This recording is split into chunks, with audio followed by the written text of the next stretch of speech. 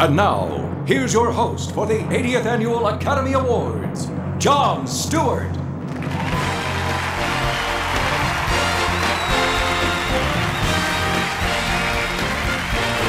you very much.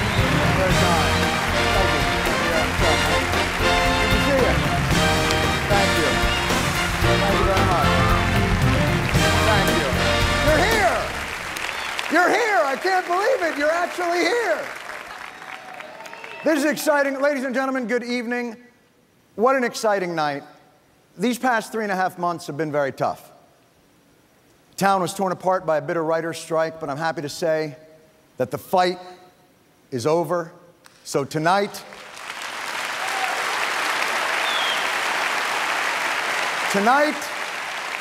welcome to the makeup sex. Of course, there is still obviously some collateral damage left over from the strike, emotionally, economically, perhaps worst of all, the cancellation of the legendary Vanity Fair Oscar party. They said they did it out of, quote, respect for the writers. And, oh, you know another way they could show respect for the writers? Maybe one day invite some of them to the Vanity Fair Oscar party. They would enjoy it. Don't worry. They won't mingle. Don't worry. They actually say that having the Oscars helped to end the strike. That the idea that getting the town back to work and having an Oscars was one of the impetus to get things done, which I think is wonderful.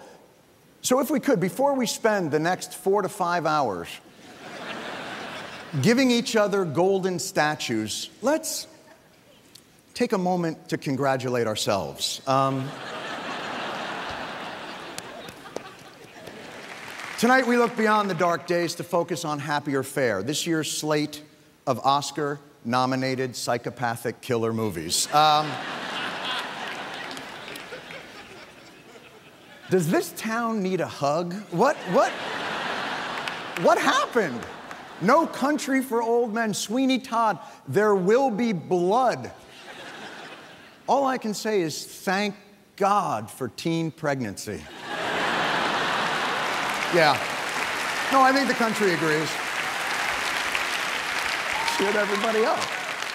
They needed that kind of lighthearted fare. There were, if I may, amazing performances this year, and I think everybody can agree on that. There really were.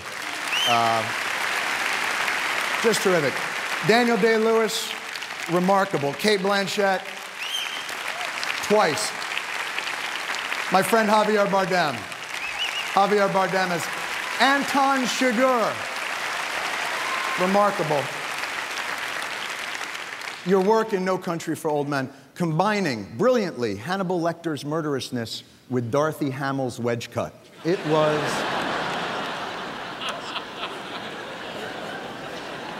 Julie Christie was absolutely amazing and Away from Her. Brilliant movie. It was a moving story of a woman who forgets her own husband. Hillary Clinton called it the feel-good movie of the year.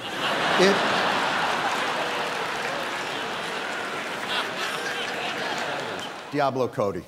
What an amazing story. She wrote Juno, such a great movie. Diablo Cody used to be an exotic dancer, and now she's an Oscar-nominated screenwriter. I hope you're enjoying the pay cut. It is...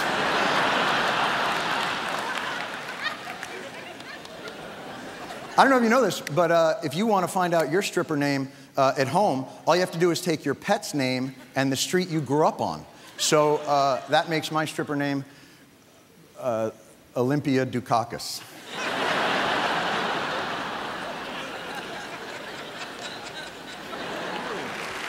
Democrats do have an historic race going, Hillary Clinton versus Barack Obama. Normally, when you see a black man or a woman president, an asteroid is about to hit the Statue of Liberty.